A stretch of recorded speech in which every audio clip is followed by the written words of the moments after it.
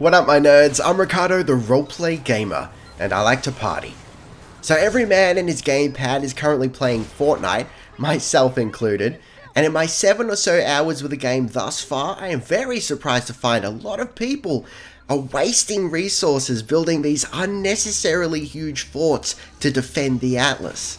Now there's nothing particularly special about my own build style here, but it is simple, easy to defend, dare I say elegant, and I'm going to show you how I do it.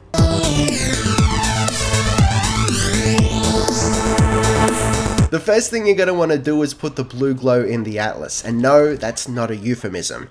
This is going to show you which direction the waves will be coming, and it's going to make building just a little bit easier. Following this, you're going to build your stairs in a U-shape, like so, on the other side of the fort. You don't want the monsters attacking your stairs. Next, we're going to be building a half floor piece with an attached wall. And you do this simply by deselecting 2 of the 4 squares in the floor piece. That's a mouthful. This, of course, is going to stop the monsters from getting to the Atlas, provided the walls stay up, and it's going to give you some room to run around and shoot them all in the face with a shotgun or something. After this, just fill in the gaps with 4 corner pieces, as you can see, simply produced by deselecting all but 1 of the 4 floor pieces. And there you go, you've got a nice ring around the Atlas, and it's really easy to run across and defend from all angles. Last but certainly not least, you got to run up your stairs, which you should have placed first based on the direction that the monsters are coming. You got to put a saucy little dank floor piece on top of the Atlas, and you got to top it all off with a defender post. Don't forget to put a defender on that post, for the love of God. Give them a weapon and some ammo, and then just sit back and let the good times roll. Now hold on, bring it back now. That defender is going to look dry cool and dank as shit up there, mowing folks down, but you can't leave them to do the job on their own.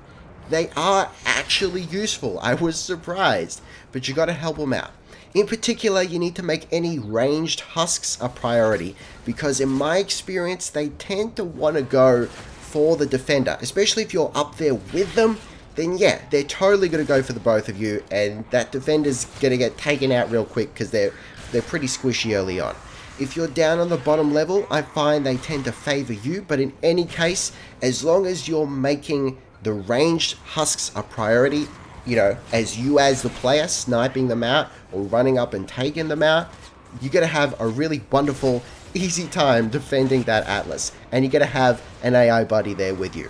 Oh, baby. This one is for everyone who just has this weird, kinky, erotic feeling whenever they set down a turret in a tower defense game and just watch it like rapid fire mow shit down.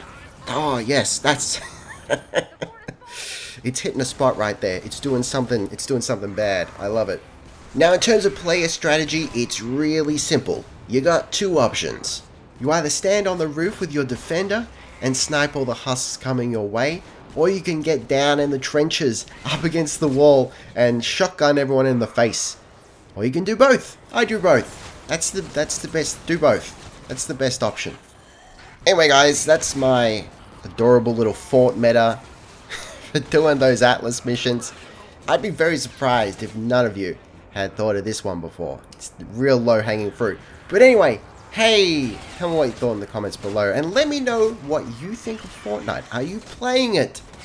Are you enjoying it? I want to know. Taste the game, be excellent to each other, and I'll see you next time. Roleplay Gamer, out.